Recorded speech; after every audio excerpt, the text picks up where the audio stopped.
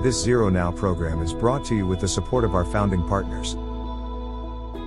I can't be protected by hopes and prayers. I won't use hope towards what's next. I'll make my own way. I know impossible is an opinion. I won't wait for safer schools. I want to create them. I don't want to be afraid anymore. I refuse to be a victim. I'm just one person. Determined to bring us back to zero. I'm just one person. Determined to bring us back to zero. I am just one person. Determined to bring us back to zero.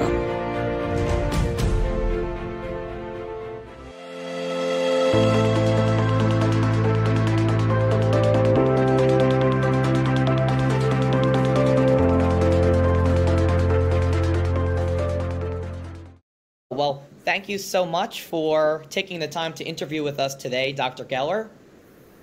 My pleasure, Michael, my pleasure. So let's start with how you got into psychology and how you have found an intersection between that and campus safety. Well, that's a big question. You know, I've been a professor here at Virginia Tech for 53 years. I'm into my 54th year. So I've been here a long time. And I started as a cognitive psychologist and in fact got tenure because of cognitive research in cognitive psychology. But over the years I realized this is not making a difference.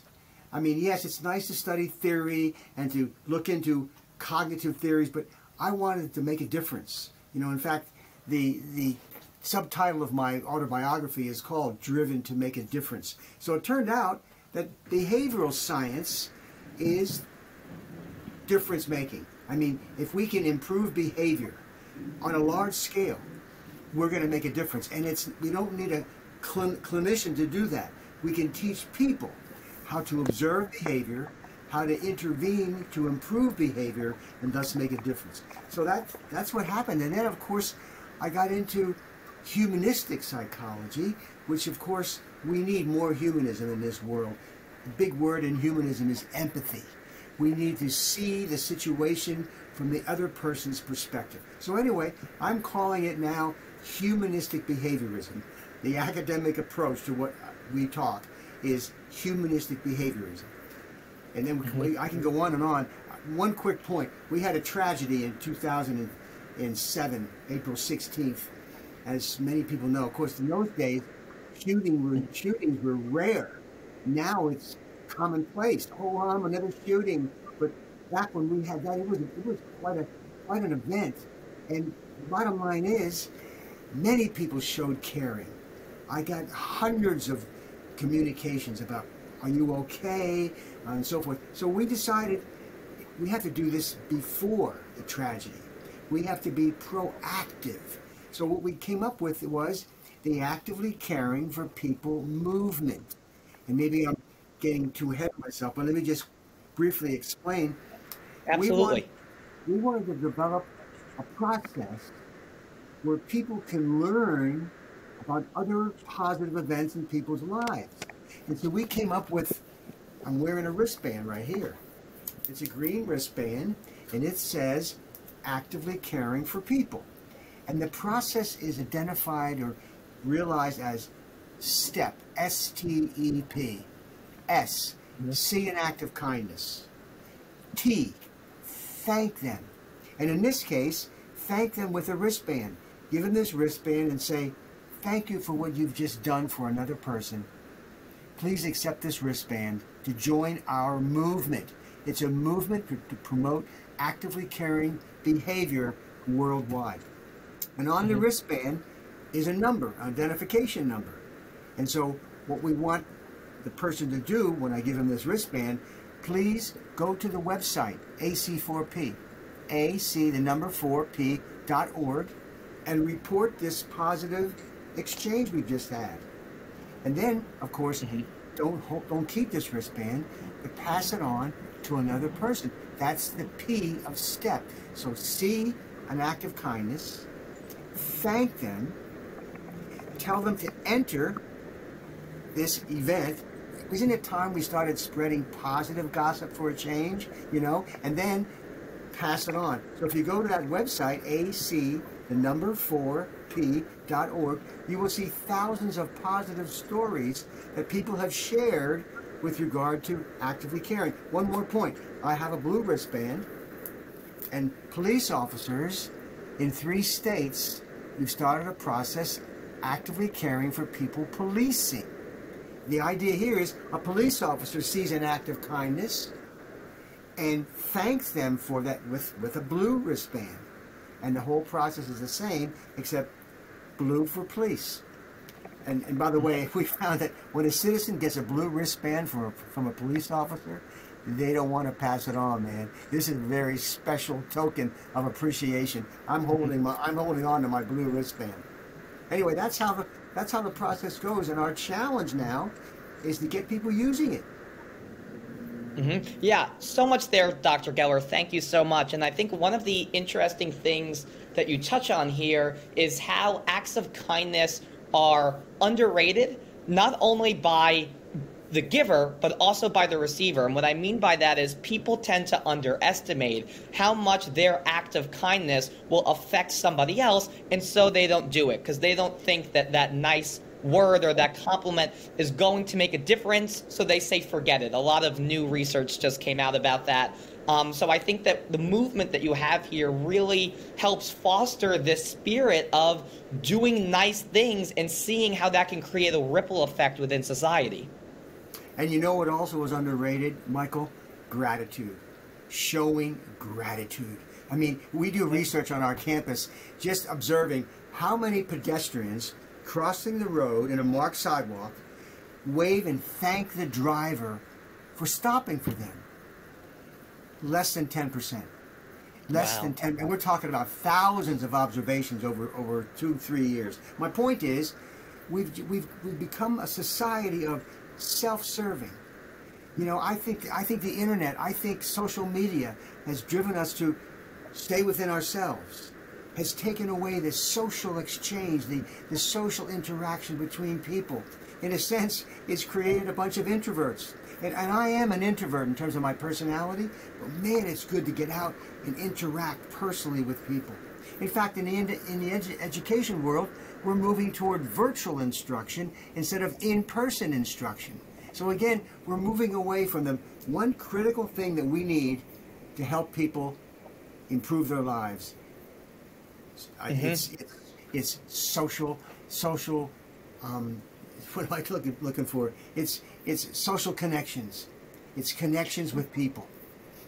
Well, one of the reasons for that is, you know, you talk about emphasizing humanistic psychology, which is often contrasted to behaviorism in psychology, which is this idea that when somebody does something good, we give a positive reinforcement. When somebody does something bad, we give a negative reinforcement.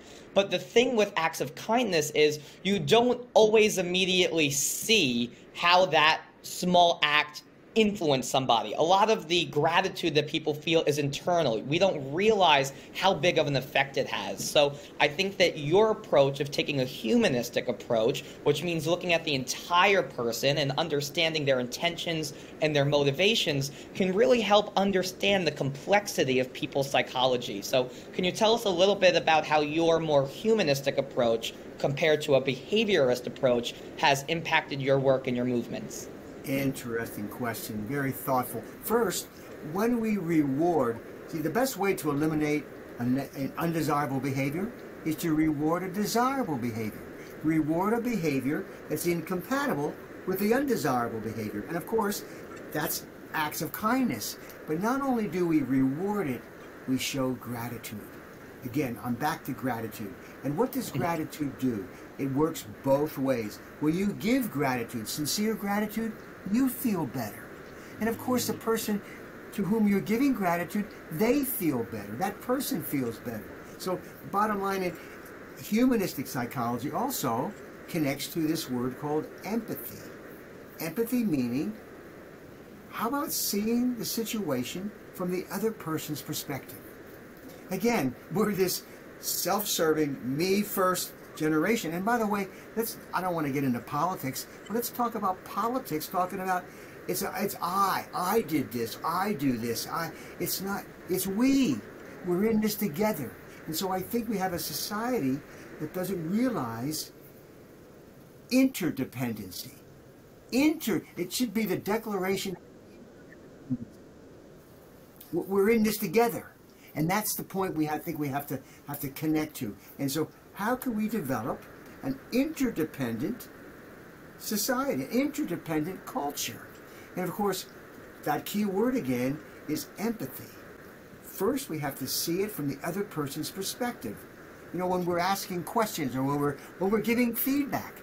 By the way, that's another critical point. Practice does not make perfect. Only with feedback can we improve. But how do you give feedback? How do you tell a person that they made a mistake? It's supportive feedback, by the way. We don't give enough supportive feedback. We don't tell people how much we do appreciate what they've done well. But let's talk about corrective feedback. How do you tell them they're wrong? That's wrong. There's nothing there. In fact, that turns people off. How do you correct a behavior? How do you make it better? The word is empathy. Ask more questions. Before telling them that's wrong, ask them, is that the best way to do it? Is there a safer way to do that behavior? And then they might actually say, yes, you're right. I should have done this. Now you've made a difference because they owned up to the mistake that they made. But we don't take the time to even teach people that simple way of giving corrective feedback. And one more point, it's redundant, I said, we don't pay enough attention to the good things that people do. And we're talking about schools now. In schools, to what extent do we pay attention to the good things that students are doing? Interesting point. It reminds me, every time I pass this elementary school on my way to work, they have a big sign that says, gives a name of a student and says, 4th grader so-and-so is the student of the month. And of course, they think they're doing something great. They think they're promoting this one student. I claim that that's not so great because there's one winner and 600 losers. And how do those students feel about this one person that got this student of the month? Do they think it's fair? Does it create a competition? You know, again, it gets us away from what I said earlier, interdependent. We're in this together. Yeah, I think that what you've gotten at is that we have really created a culture of independence and what we can do for ourselves, and in that we have lost this instinctive altruism that people have for other people. And there was a really interesting study about this that I wanted to share. I'm sure that you've encountered it, but it was this study with a cup of hot chocolate. And participants in the study were asked to either keep the hot chocolate or give the hot chocolate away. And if they chose to give it away, they had to rate how happy they think it would make the other person on the scale from -5 to 5. And the average answer was like a 1 or a 2. They think it would make them a little bit happy. But in reality, the participants who received the hot chocolate rated it like a 3.5 or a 4, like super high. So what that shows is that people underestimate just how happy kind deeds will make other people. And I think that everything that you've gotten to here really promotes this idea that if we create a society of interdependence, if we're nice to one another, that can make tremendous strides in creating a society in which people care for each other and do good things for one another. So I think that's all great, but what I'm curious about from your perspective is how does this impact schools specifically? How can we use this idea to make our schools a safer and more altruistic environment? Let me just say one thing to follow up to your hot chocolate study. We are doing research right now where we are studying the impact on mood when giving a thank you card to your professor. So after class, a student is assigned to give, and we've customized a thank you card. It's a card, it's a nice, and we give it to the professor. I must tell you, a lot of students are reluctant to do that. They feel awkward, they feel strange giving a professor a thank you. But we also do, in the beginning of class, they fill out a mood survey that assess what's their mood, happy, sad, and so forth. And then after they give the thank you card to the professor, they reassess their mood. And sure enough, just like the hot chocolate, that student who gave the thank you card, they feel much better after showing gratitude, after giving the thank you card.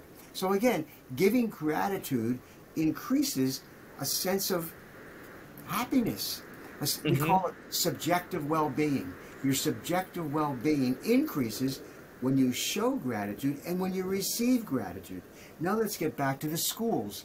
We ran a program in schools that ended up being published, and it really reduced bullying behavior in schools. What did we do? The teacher asked the class to simply fill out a little 3x5 card for any act of kindness that they saw in the classroom. Either they saw it or they received it. And they filled out this card and they put it in this treasure chest. That's what they called it. And then in the beginning of every class day, the teacher pulled out randomly, actually 3 cards, and she read them to the class. And then she randomly selected one of those students to be the actively caring student of the day and gave them a wristband. And we have these in child sizes. But that's not student of the month. That's just one day that they get to wear the wristband. But here's what the point. The teacher paid attention to acts of kindness. And as the project went on, more and more students reported positive acts of kindness in their classroom. And we've done this in several schools. And it's a very simple procedure, and you see how it connects directly to the actively caring for people movement. Yeah, what's so great about the movement is that it's demonstrating these things in real time. Because, like we've talked about, it's hard to create an environment in which people feel comfortable to do these things because they feel awkward and they don't think it's going to matter. So my question, Dr. Geller, is for people who don't have this background in psychology, who haven't seen the relevant research, how can we motivate them to tap into their altruism, to want to do nice things for people? Wow. Again, great question. Now, I might say I do have a TEDx talk. I have a TED talk. It's 15 minutes. It's on self-motivation. So part of it is getting yourself self-motivated. In fact, in that TED talk, I teach about feeling empowered. What does it take to feel empowered? And there's 3 questions you ask. First question, can I do it? Can I show gratitude? Can I do an act of kindness? Now, in that regard, like giving a thank you card to a professor, we found that we have to do some role play. Because the students feel a little bit awkward doing this. They have to do some role play. And to tell you something else, they have to believe that other people are doing it. I don't want to be the only one. In psychology, we call about a descriptive norm. When people believe that other people are doing something, they're more likely to do it themselves. And I sometimes wonder if it's this undesirable behavior, even the school shooting that are happening, I wonder if that's become a descriptive norm. Everybody's doing it. Copycat stuff. Anyway, that's the first question. Can I do it? The second, and we call that, by the way, self-efficacy. Do I believe I can do this simple act of kindness? And the second question is response efficacy, meaning, do I believe that this behavior is worthwhile, that this behavior will help us make a difference? And again, sometimes it takes some data, some research to say, yes, if people started showing more acts of kindness, even showing more gratitude, we're going to improve subjective well-being. We're going to improve human welfare. That's the second question. And that, I just referred to an education question, you know. Sometimes we have to teach you, and like I say, there's a lot. You can just Google it. You can Google these concepts, and, you know, ChatGPT, they have answers for you, man. And then third question, however, is a motivational question. Will it work? Will it? No, I'm sorry. Is it worth it?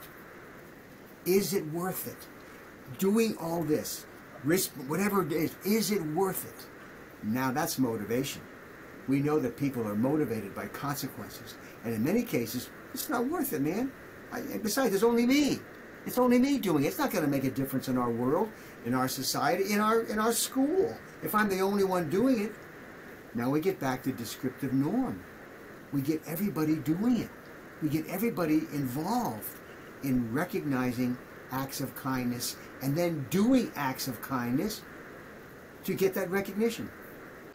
Yeah, what really struck out to me is this idea of descriptive norms can be used to motivate positive behavior and negative behavior, or explain positive behavior and negative behavior. And it reminds me of the sociologist Martin Granovetter and his theory of how a riot spreads, and how, there's the first person starts and they have a threshold of 0. And then the second person does it and they see that that first person did it and that person has a threshold of 1. And then the next person has a threshold of 2, and so on and so on and so on, until a totally normal person with a threshold of 500 or 600 or 1,000 is also participating in that behavior. And he uses that model of a threshold to explain riots, which we have a negative connotation with. But I think what you're saying is that a similar idea can be applied to positive behavior, that if people see other people engaging in an act, they themselves will feel motivated to do it too. Absolutely. And another term that relates to all of this is observational learning. How much do we learn by watching others, And sometimes we don't realize people are watching, we're watching each other. And we are learning from each other. And my question is, what are we teaching those people? Are we teaching them to be positive? Or are we teaching them to be negative? And another point related to all of this, how do we try to influence behavior? Do we use positive consequences to reward desirable behavior, or do we use negative consequences in school to stifle undesirable behavior? And which happens more often? And I'll say it again, the best way to eliminate an undesirable behavior is to reward, pay attention to behavior that's incompatible with the undesirable behavior. Then you know what you get? A positive attitude. See, if you use positive consequences, you're going to get a positive attitude with regard to that whole situation. Negative consequences, they're reversed. That's so interesting, because that's not usually how we think of it. We usually just kind of let positive behavior go unspoken about and unrewarded, and if somebody does something bad, they get thrown in detention or they get a call home or whatever the case may be. So I think that adopting that model could be really helpful in boosting morale in our schools. And when we talk about school violence, which is the mission of ZeroNow, making schools safer, reducing school violence, a lot of the conversation is about how can we prevent this from happening? And there's so much technology around and systems to detect guns and all of this stuff, which is great. But what we don't talk about is how can we infiltrate the culture? How can we infuse positivity in the culture to stop this from happening in the first place? So we don't even need the technology. And I think that's what we're getting at here. And it reminds me of what you said in the beginning of the interview, which I would love to hear more about, which is being proactive instead of reactive when it comes to influencing behavior. And boy, that's a magic word. Again, we do react and we do show caring. But we're talking about actively caring before the tragedy. Now, by the way, that's not easy, because we're very busy doing our thing, getting immediate consequences, motivating our ongoing behavior. But it takes, here's another word for you, emotional intelligence, EQ. Not IQ, man. It's emotional intelligence. Having the emotional intelligence, which means having the perspective to realize that I have to do something now to prevent other stuff from happening in the future. And that means I have to be proactive. And guess what? When I am proactive, I don't necessarily see a positive consequence to my proactive behavior, unless we have other people recognizing that. I'm back to that word, social support. I'm back to the notion that supporting each other with regard to their proactive, actively caring for people behavior. Simple as that. We do it realizing that if we don't, we're going to get more of these tragedies. And we know we have to start talking about how we're going to prevent this. Because it's becoming just too normal. It's becoming a descriptive norm, as we said. We got to prevent it. So we have to make a descriptive norm proactive. proactive acts of kindness, demonstrating the example for others. What we do is we show gratitude, we show acts of kindness, we do the kinds of things that build a descriptive norm of interdependency. We're in this together. So, Dr. Keller, what do you say to the skeptics out there, to the people who might say, you know what, I don't think acts of kindness is enough to stop school shootings, to reduce bullying, to reduce sexual violence. I think that we need to have harsh penalties for these behaviors. That is what is going to stop people from doing them. What do you say to people who might not see it this way? What's something that you might use to convince them otherwise? Oh, that's it. Well, the first thing I can say is the technique we've been using is not working. I mean, penalizing, putting people in prison, that all the negative consequences. I mean, it's a temporary fix for the person that did it. We separate them from society. We make the situation safer. But long term, open our eyes, folks. It ain't working, man. And now we have a culture of self-serving. Where's the trust anymore? That's another issue we could spend time talking about, why we essentially lack trust. Everybody seems to be trying to scam somebody else. You know, how many email messages do you get or phone calls do you get? I get too many that somebody's trying to pull it over on me. You know, probably because of my age. But my point is, we have to turn it around. We have to say, let's be positive. Let's look for desirable behavior, and by the way, the desirable behavior doesn't stick at it. The negative behavior sticks out. We notice that. We have to start noticing the positive things. We have to start noticing, because guess what? If you see something, say something. Now that term simply means if you see something negative. But what if we say, if you see something positive, say something? So see something, say something can go for both the undesirable behavior and desirable behavior. And if more of us paid attention in the schools, paid attention to desirable behavior, guess what? Those teachers are setting the example. And here's another word, vicarious reinforcement. Vicarious reinforcement simply means when we see somebody else getting rewarded for desirable behavior, we're more likely to do that behavior because it's indirect. We see them doing it, so we're more likely to do it. How about if we just developed a culture where we just pay attention to desirable behavior and we show gratitude when we see that behavior? And another word related is supportive feedback. We give support. We identify that behavior that we saw that person do, and we thank them.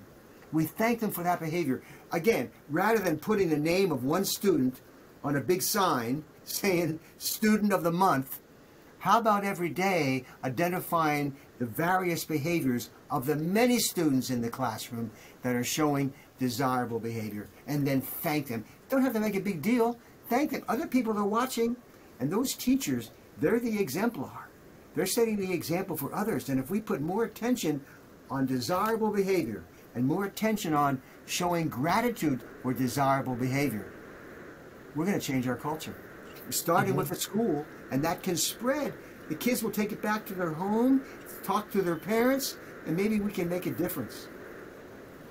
I'm just thinking about how amazing this would have been when I was in high school, because we have detention, we have suspension, we have all of these ways to combat negative behavior, but we don't have anything to facilitate positive behavior. So there are so many things that we've spoken about here, ways that a school can change a culture by rewarding positive behavior, rewarding interconnectivity, and I think that is an amazing place to start for reducing harm and reducing violence. And people might not think there's a correlation, but everything that we've talked about here today, the studies that we've gone back and forth with, seem to suggest otherwise. So I think that this is a really great framework for educators and administrators to consider and to adopt. And you know what's important? As you just said it so well, Michael, it's common sense, right? It comes across as common sense. But I can tell you right now, it's also science. I mean, we have years of research demonstrating everything we said here today. So wow, isn't that nice? We have empirical evidence for the common sense that you just expressed. Now we just have to do it. We have to just do it, and it's not complicated, is it? And by the way, what if we had some way of making a list? Teachers make a list. Principals make a list of the desirable behavior that they've seen out there. Maybe it's see something. Maybe we didn't have a chance to say something. But what have you seen on our campus that is really worthwhile, really positive? And then you have a group meeting someday. You have the auditorium, and the teacher gets up and say, these are some of the positive things I've seen in our culture, and I'm sorry I didn't get a chance to recognize that, but let me recognize all of you. And I don't need to mention any names. I'm just going to make a list here of all the acts of kindness that I've seen on our campus. It's about paying attention to that kind of stuff. One more time, making acts of kindness a descriptive norm. It's also, by the way, in that case, an injunctive norm. Injunctive means it's socially desirable. So our challenge, our mission is to make desirable behavior, descriptive norms, in this case, acts of kindness, which are obviously also injunctive. Dr. Geller, I think that is amazing. I think that you've provided a really unique perspective. I'm so glad that you were able to illuminate psychological principles for us and how those can be used to create positive environments, and in doing so, reducing harm in our schools, which of course is what we're trying to do here at ZeroNow. So thank you so much for this conversation. It was exciting, it was illuminating, and I think it has the power to really make a difference. So just really wanted to thank you for taking the time today. Michael, thank you. Can I say one more thing? Of course. There's a website, Geller, my name, Geller, ac4p.com or .org. If you go to that website, I've authored several books that are available about this whole mission of actively caring for people. We have one for schools. We have one for police officers. We have one for parents. So check it out, and there you can see a review of each of these books. So my point is, there are resources available to teach people the reason, the rationale, the science behind what we've talked about here today. And I thank you, Michael, for, listen, the ivory tower doesn't work unless we get it out to the real people, and you guys are helping to make that happen. Thank you. Awesome. Thank you, Doctor.